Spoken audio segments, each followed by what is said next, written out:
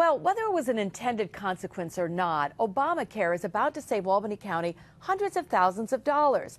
The sheriff says he's enrolling dozens of inmates into a health plan before they're sentenced, because then it becomes the federal government's problem to pay for any health care that they receive. Our Pat Bailey joins us live now to tell us more. Sounds intriguing, Pat.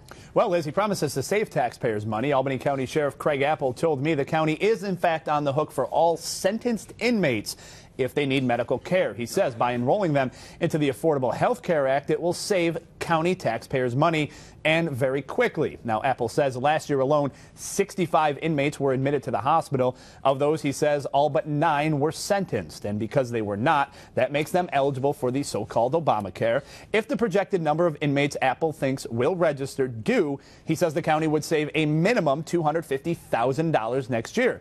Apple says taxpayers will be on the hook no matter what, either at the county or federal level, so they should save money where they can.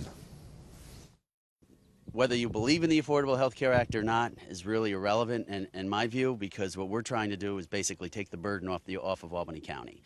And it's here. We might as well take advantage of it.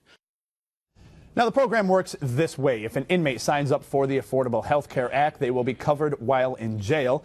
When they leave, if they can afford the insurance plan, they will stay on that insurance plan. If not, they will fall back into the Medicaid system. Now, Sheriff Apple says Albany County taxpayers pay many taxes, obviously county, state, and federal, but this program helps to alleviate at least one of them. Now, of the current inmate population, Apple says 50 have enrolled, and another, get this, 400 are eligible. Coming up tonight at 5 and 6 o'clock. Actually, we're headed over to the Albany County Jail right now to talk to some inmates who are signing up. We're told, Liz, in this program as we speak. We'll have more at 5 and 6.